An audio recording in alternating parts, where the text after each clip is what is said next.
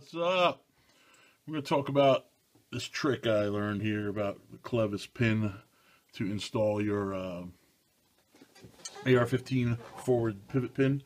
This is a Clevis pin for anybody who doesn't know. So we're going to go through this real quick here.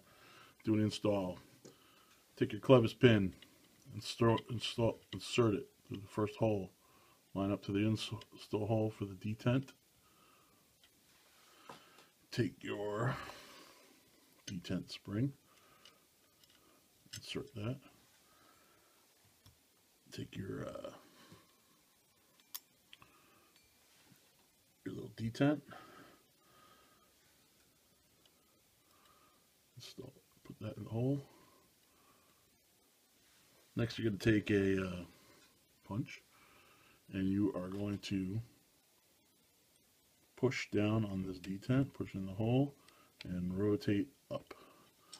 So you have your hole facing up. Your detent is now resting on the side of this Clevis pin.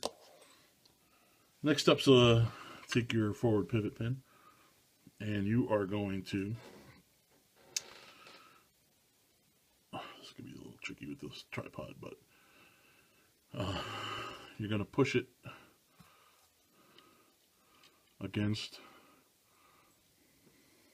this Clevis and right in. Boom, like that.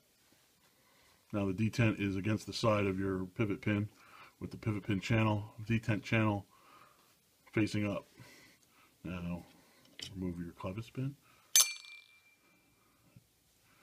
Push in your pivot pin and rotate. Snap.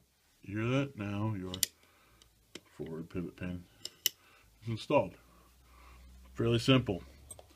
Let's say you want to change that later down the road and you want to undo it. Take a smaller punch, insert into the hole, push the detent in, rotate it back out. Now, just take your fingers, pinch over it so it doesn't go flying, and voila. Your detent